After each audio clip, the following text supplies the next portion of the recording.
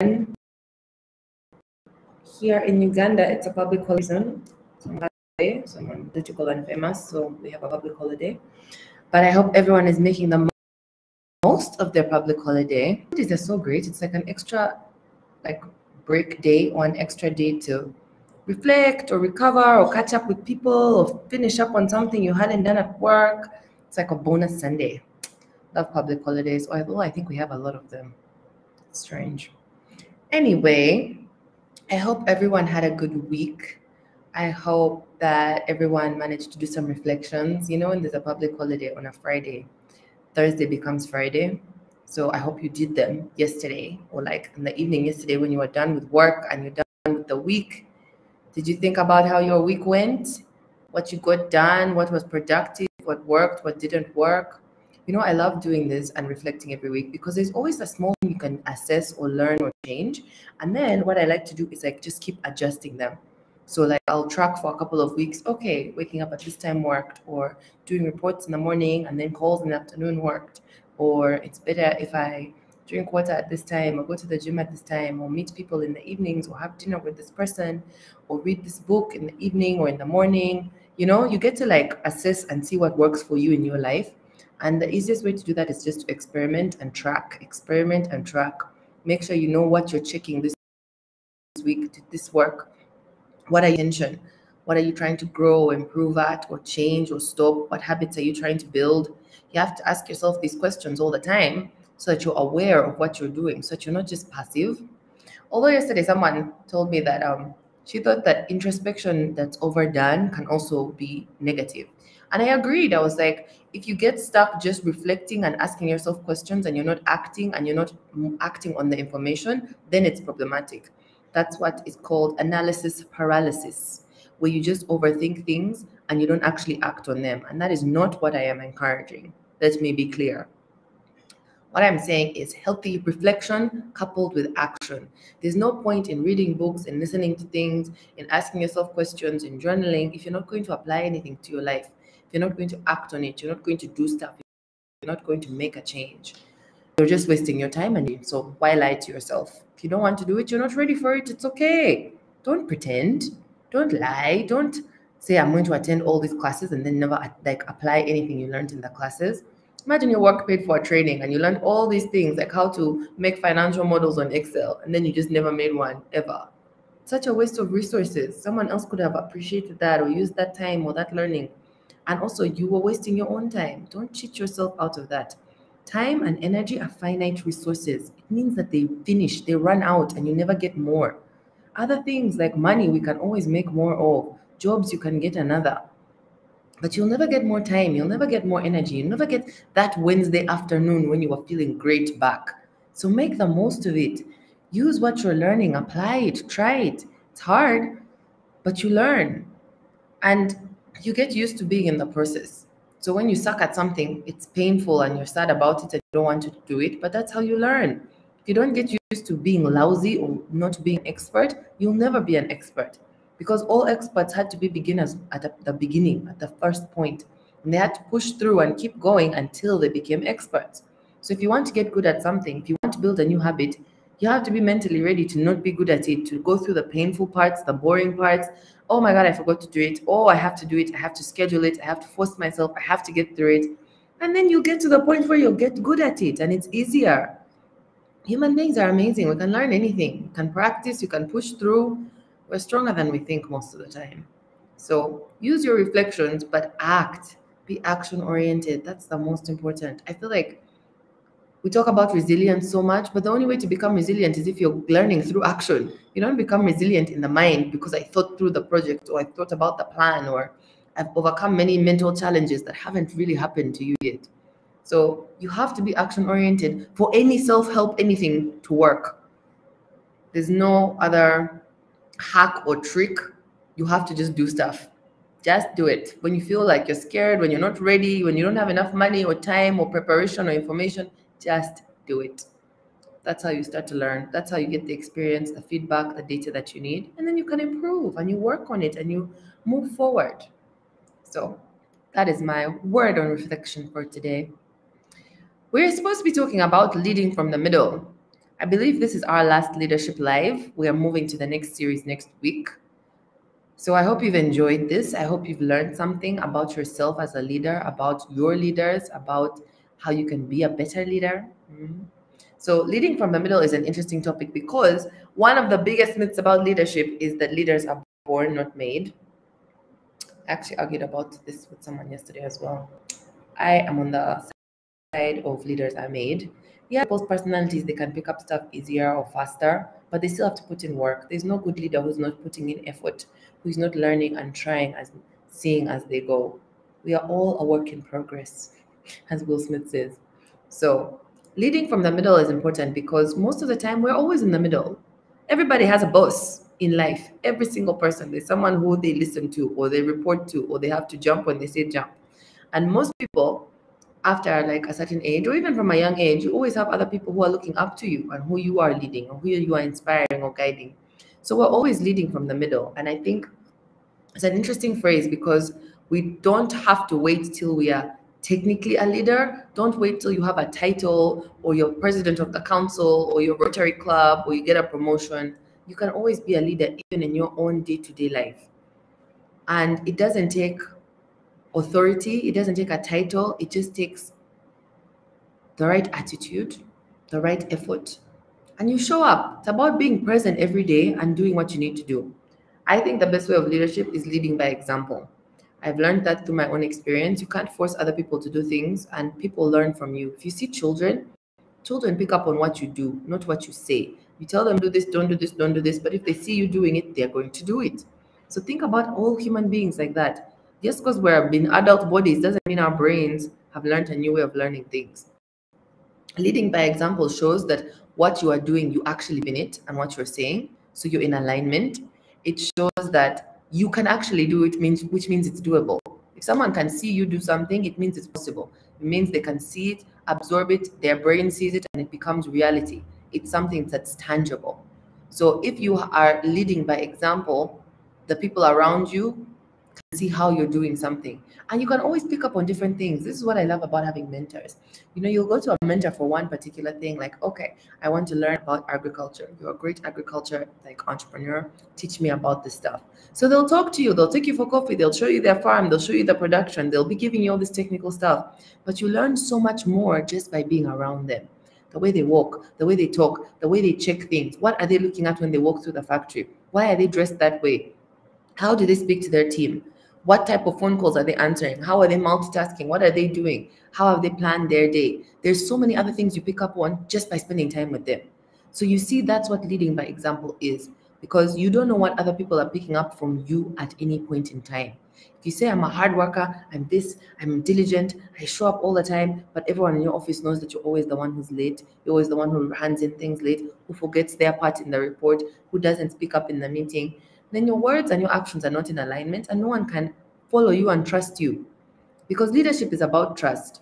It's about the people around you trusting your judgment, your vision, your guidance, and that leads them to bring out the best in themselves so that you all get the shared vision, the shared project, the shared goal. You all work your way towards it. You all give your best, your skills, your talents, your efforts, your attitude, and you achieve what you've gone for. So we're all leading in the middle at all times. There's people above you, there's people below you. And I don't mean that in like station, I mean it in like experience or in skill or in how they view you and how you view them. So as the way you see someone who you are inspired by or who you aspire to be like, that's how someone is seeing you. Maybe it's a younger sibling or a relative or someone in your office or someone in your church or in your community. You never know. So leading by example, I feel like is the safest way to lead. It's the most authentic, it's the truest, and it also keeps you accountable. You can't be saying things and then acting in a different way. You have to lead by example. If you know that you're doing that, then it holds you to your own truth as well. So don't oversell yourself and then not live up to it. Lead by example, lead as you are. And we are all learning, we are all growing. It also takes humility to know as a leader, you don't know everything. You can ask questions, you can ask for help, you can reach out to the team, you can see what other people think, you can say, we need to get more information about this.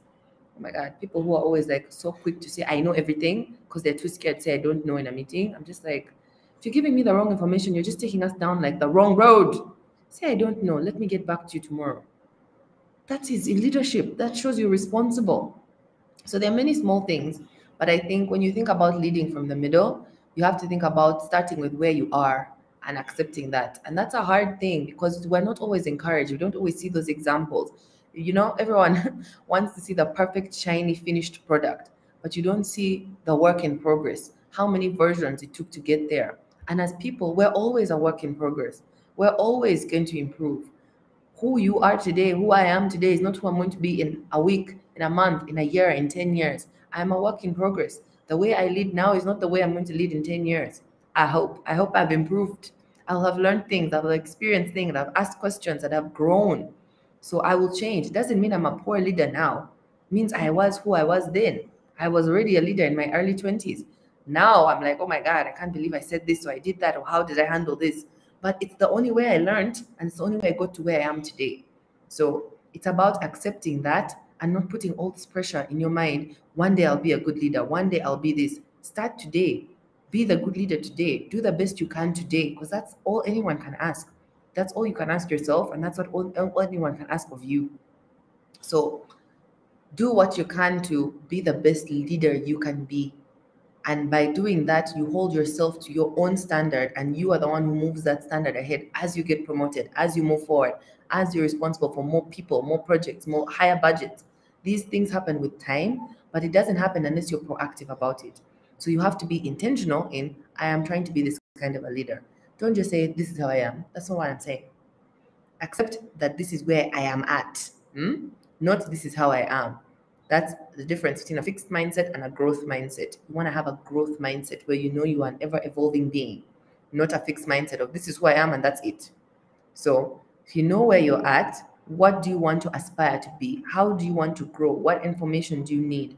What do you need to be exposed to see that and to become that person and start to live that to the best of your ability today? That is what I'm saying. Leading by example, leading from the middle, starting where you are. Start trying to embody those things. You won't be perfect at the beginning. You'll start, you'll backslide. You'll start, you'll forget. You'll start, you'll stop. You'll say something wrong to someone or forget to do something or not check something or handle it the wrong way. It happens. We are works in progress. No one is perfect. Even the leader you're aspiring to be makes mistakes, forgets things, is trying to grow, is trying to do better. But that's why it's important to reflect and act. If you are aware of how you're doing it and how you're showing up and how you're behaving, you can see, okay, maybe I need to do this better. Maybe I need to check this. Maybe I need to see about that. That's how you will grow in your leadership. Because leaders are made, not born. I maintain that. That is my position. You can do your own research and come to your own conclusion. But leaders get made because of the environment they're in, because of the effort they're putting in, the action they're taking, the stress that they're receiving, and how they're overcoming those obstacles. That's what shows a leader. I'm sure we've all been on a team where the person who is the leader, the captain, the person who's in charge, is not actually a good leader. They are passive, or they're not supportive, or they're not instructive, and someone else in that situation steps up. That's why it's called stepping up. They step up to the plate. You step up. I think that's a sports metaphor. And they take charge.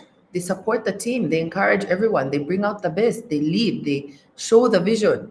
They drive the project. So it's not about being appointed as the leader. It's not about being told you are the leader now, lead. I don't think that ever happens to people. Yes, you might get a promotion, but no one's going to say, here is the key. You are the leader now. Lead us to where we are going. I think that happened like in the Bible days. Who knows? So when someone steps up and sees that opportunity and starts to behave like a leader, that's how they become a leader. That's how they influence the group around them to listen to them, to be guided by them. And you can always tell those. I always find it interesting in like big corporate situations where there's lots of like supervisors and like at the same level, but you can always see the person who is the real leader in the office. Like everyone goes to them for advice, they check their approval before things, they look to them in meetings, like before they laugh or before they agree with something, they want to first see what person does. I think in high school you could see it like the cool kids. But now in real life, it becomes the leaders, the ones who are more influential. That's who people look to and they listen to, who they are guided by, who they aspire to be like. So you don't have to be the person appointed the leader, but there's always that stronger individual who has worked on themselves or who is acting and showing up and being present in the way that they are every day that other people are drawn to. But you can easily be that person if you put in some effort. You put in some work, you push yourself. Let me try this. Let me speak up. Let me step up. Let me advise this person. Let me show how I did this. Because you need people to understand your value and what you're bringing and how you are. And that's how they see that you are a leader. So even if you are in the middle, because we are always in the middle of something, even people up at the top, I assure you, there's someone who will call them and say, come here, do this, and they'll do it. Whether it's a funder or a government or an organization or another leader in the world or in a different situation, we are always in the middle of something. We are like it's like being a work in progress. You're always on the way. You're always in the journey. There's a destination because you're trying to go in a direction. But remember that 99% of life is the journey. It's not the destination. It's not reaching. So every day along the way, you have to be working on yourself and showing up as you wish to be. Don't be like, okay, in 4 years when I get the promotion, that's when I'll start to be that good leader. I'll start speaking in the meetings. I'll start sharing my ideas. It will be too late because those 4 years you won't have the promotion because no one knows that you can do any of those things. Start doing it now. Start being the best leader you can be now. And then you will always be one-upping yourself. You will always be outdoing yourself. I don't know if you guys have watched Friends, but in Friends, there's like this very intense lady called Monica. And on Thanksgiving, she cooks. And so her friends always love it when she cooks because she's a professional chef. But one year, she doesn't really feel like cooking. She feels like she always puts in all the effort, but people don't really appreciate it. And she's very competitive. So now they convince her she's competing with herself of last year. You have to outcook yourself. So outdo yourself. And I love that example because it made her so nuts and she put in so much effort and she outdid herself. But we're always doing that. If you think about like, let me put in half my effort so that next time I can do better, you're shooting yourself in the foot. Give it your all. Do your best. Show up, kill it, push, do everything, every trick you can think of, every idea you have, all the prep you can put in, and give it your best. And then you'll be so impressed with what you're able to do. And then the next time, top that. That's who you're competing with. That's how you want to do it. That's how you want to grow. You want to outdo yourself. You're only competing with yourself. So even as a leader, show up every day the best way you can show up. And then tomorrow, how can I be even better than I was yesterday? I don't mean it like literally day to day, but like as you reflect, like every week or every month or every year, this year, this is what my leadership style was. This is how I led my team. This is what we're able to achieve. This is how we've grown. So now for the next year, how can we even take that to the next level? You push and you grow and you see the team improving. It's so encouraging. It's so exciting. And also you'll impress yourself. Sometimes you'll work so hard you didn't even know you had it in you. And now you're like, so you mean I can do this? You mean I can be this good at this? You mean I can show up like this? I can impress people like this? Wow. What else can I do? If I put in that much effort, if I put in all this effort for this one presentation and I got all this great feedback, next time I'm going to put in all that effort plus a bit more. I'll start a week earlier to prepare. I'll do more research. I'll involve more people. And you keep pushing yourself, and that's how you grow. That's how you look back and you're like, damn, this is how far I've come. Wow, I'm shocked. I didn't know I could. I didn't know I could do this. I didn't know I could be this person. But you can be. It just takes that proactive effort. It takes that intention to reflect, assess, push, grow, act, be in an action-oriented mindset. How can I work on this? How can I do better at this? How do I push myself in this area? And that dynamic of reflecting and acting gives you the information you need to push you, to show you what you're actually achieving. It's like how on people's CVs, they're like, I'm a dynamic, hardworking, driven, motivated person. How do you know that? Do you have facts to back that up? Do you have an example you can tell me in a situation where you are dynamic or hardworking or motivated? It's important. You have to track these things. You have to have those facts, and that should help guide you and direct you. Some people think they're doing so much, and when you actually look at the output or the achievement, like what are you actually doing? Not that much. And yet other people who are used to tracking that and used to doing a lot are used to just going so far and like, oh my gosh, yeah, I achieved so much this year. I didn't even realize, because you just get in the momentum of doing it. But to get that momentum, you have to start. You have to start the acting. So even as a leader, say, I am a leader. Accept it. Start today. What type of leader am I? How can I be a good leader today? How did I lead my team today? Did I show up? Was I present? Was I listening to them? Was I encouraging? Was I serious? Did I speak up when it was uncomfortable? Did I show them the right way when they were going in the wrong direction? Did I guide? Did I support? These are things you ask yourself and you look back and you see, did I actually do it? Yesterday I asked someone I was with, do you think I was too harsh in that conversation? Because now I am reflecting. I pushed back, they managed, I'm not sure, like, no, I don't think you were harsh. Like the person needed to hear it and like you said it in a calm way. So, okay, I take it.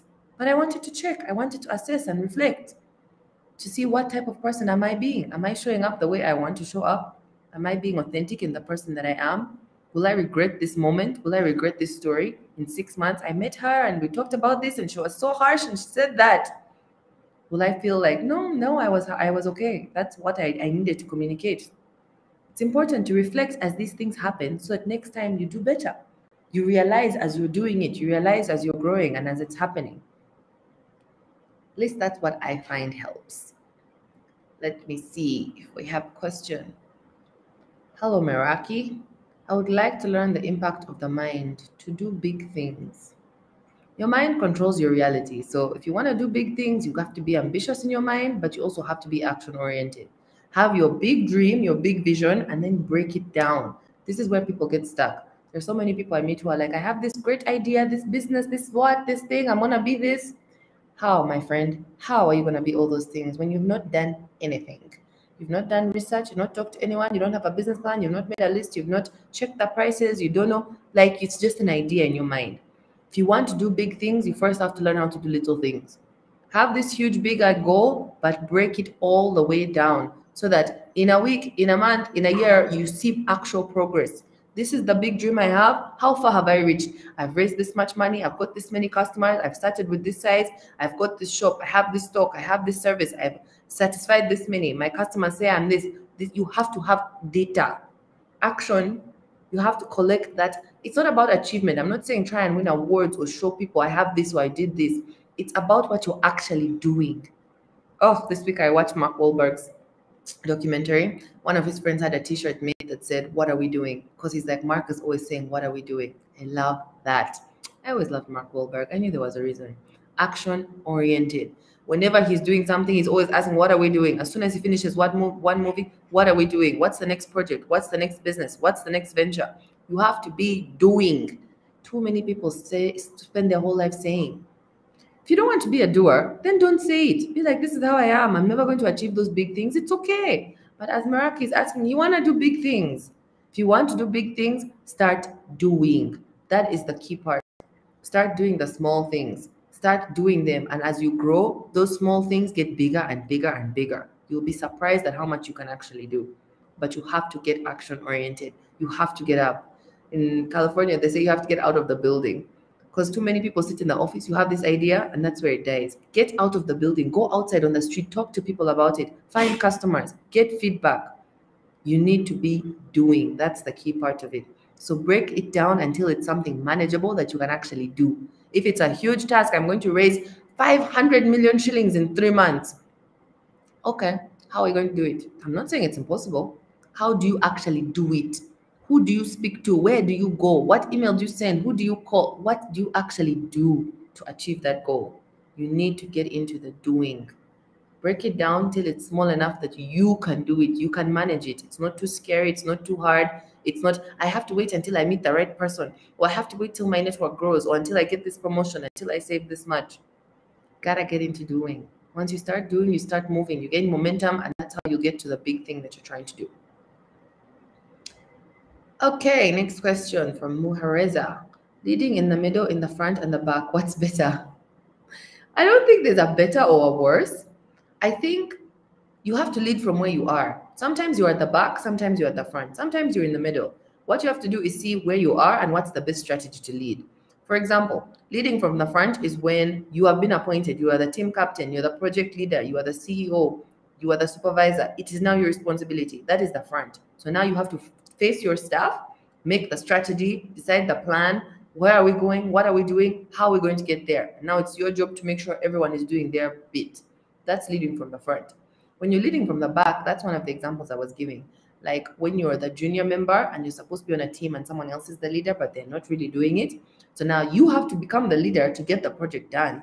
But you can't do it in like an overt way, because that's just going to piss off the actual leader. You don't want to step on your boss's toes, right?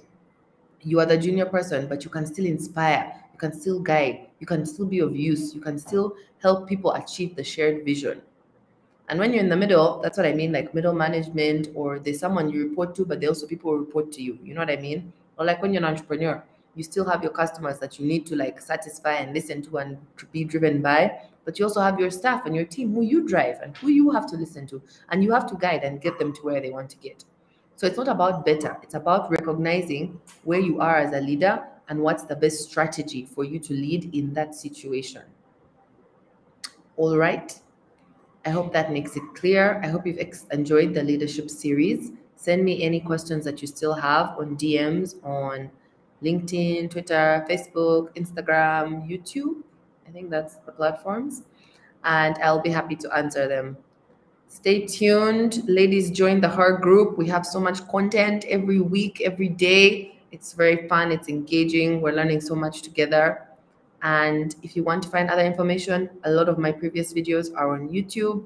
So it helps if you want to go back and listen to them. Oh, I still have one more question. What is one piece of advice you would give a soon-to-be university graduate preparing to enter the working world? Hi, Namata. That's an interesting question. I would say if you're a university graduate preparing to enter the world, say yes to every opportunity. You need to be getting experience. That's the most important thing. Go out there, get an internship, get a mentor, follow someone, shadow someone, work in a shop, get up in all different directions. Go to every party, every wedding, every funeral, talk to as many people as you can, learn as much as you can. Because what you have at that stage in life is time and energy in abundance. Before you have a job, before you have obligations, before you have bills to pay, go out there, say yes to everything. Try everything. Try new things, meet new people, go to new circles, join different groups.